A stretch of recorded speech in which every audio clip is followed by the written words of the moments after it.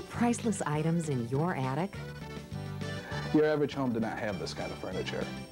Do you have any old letters that may be rare collectibles? Out of everything in the house that you've shown me, this is the most significant. American homes are filled with treasures, and antique expert Jimmy Schutz is knocking on doors to bring these items to you.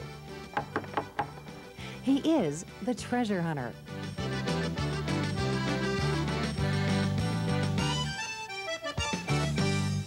Hi, I'm Jimmy Schutz.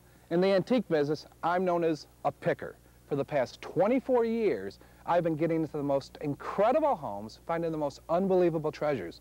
There was a time I found 80 Civil War letters in the trunk of a lady's attic. There was a $30,000 signed Stickley table I found at a household sale in Pennsylvania. Now you can join Jimmy on his treasure hunts, and you can own the unique and valuable collectibles he discovers in the farmhouses, attics, and barns of small-town America. On the internet, just log on to treasurehunter.com. To bid, you'll be asked to register and give a username and password to keep all your information safe.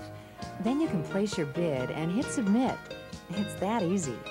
When you're the highest bidder, you'll be able to take home one of Jimmy's uncovered treasures. Today's treasure hunt starts in Elmira, a small town in upstate New York.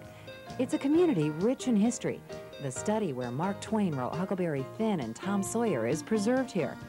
At the turn of the 19th century, Elmira was one of the most prosperous towns in New York. The home of Mr. B, grandson of one of Elmira's most distinguished businessmen, is Jimmy's first stop.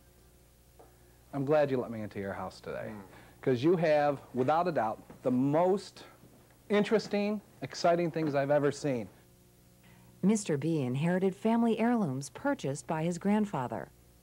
My grandfather was a businessman. He founded his own company back about 1890, and he eventually developed over 300 products, and he had agents all over the United States selling them. As a child, Mr. B remembers how the industrious old man loved collecting beautiful objects.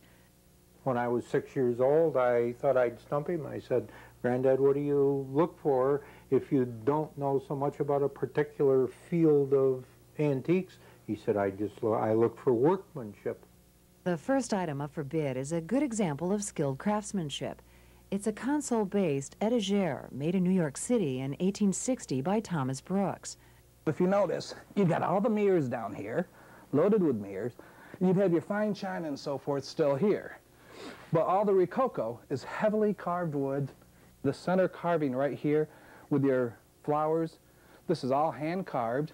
But the best thing about this whole piece is this shell, domed, concave carved cartouche, really, is what this also is. This is pure Brooks.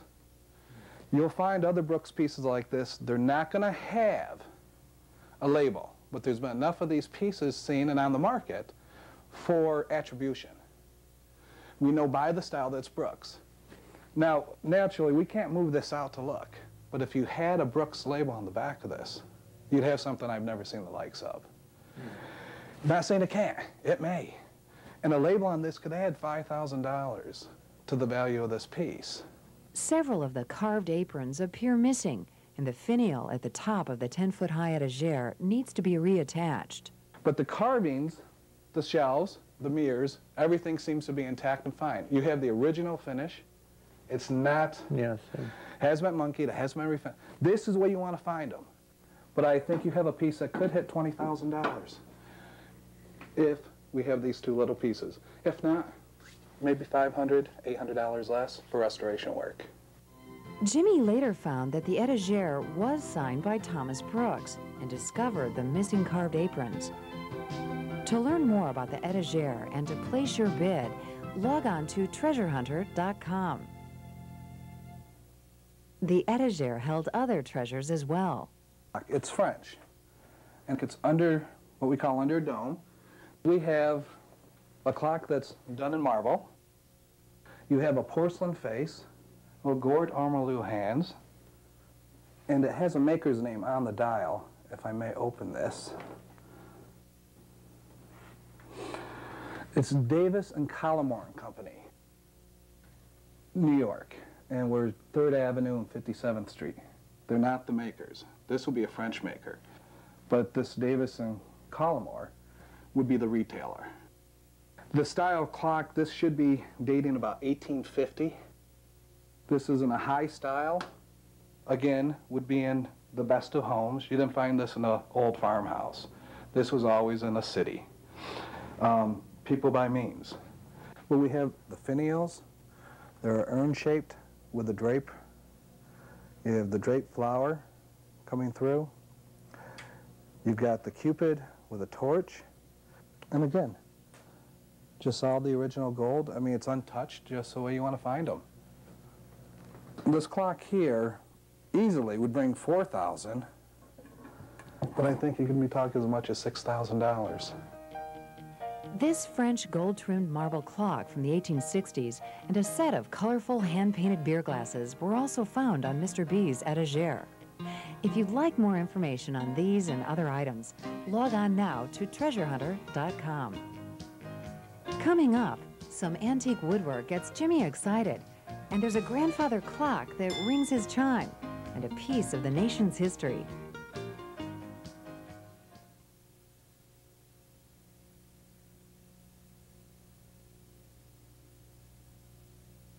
Today, treasure hunter Jimmy Schatz is in Elmira, New York. He's finding American and French antiques at the home of Mr. B, grandson of a turn-of-the-century businessman. As a picker in the antique business, I look at the exterior of a house first. I ask myself a few questions. Is it old? Are there some unusual features? Unique craftsmanship? For example, an historic plaque is an instant giveaway that there may be treasures inside. The exterior of Mr. B's house gave me those clues. Inside, Jimmy found an exquisite pair of American ladder-back chairs, dating to 1780. These are very high. You're going to have a ladder-back chair. We're talking 1, 2, 3, 4, 5 slats. Run your hand, look at the workmanship. Look how thin these slats are. It's all out of hickory.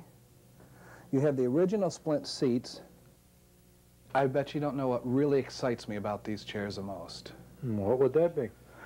What I love are these turnings. Whenever you're looking at American furniture, these are wild, I mean wild, bulbous turnings. This took imagination.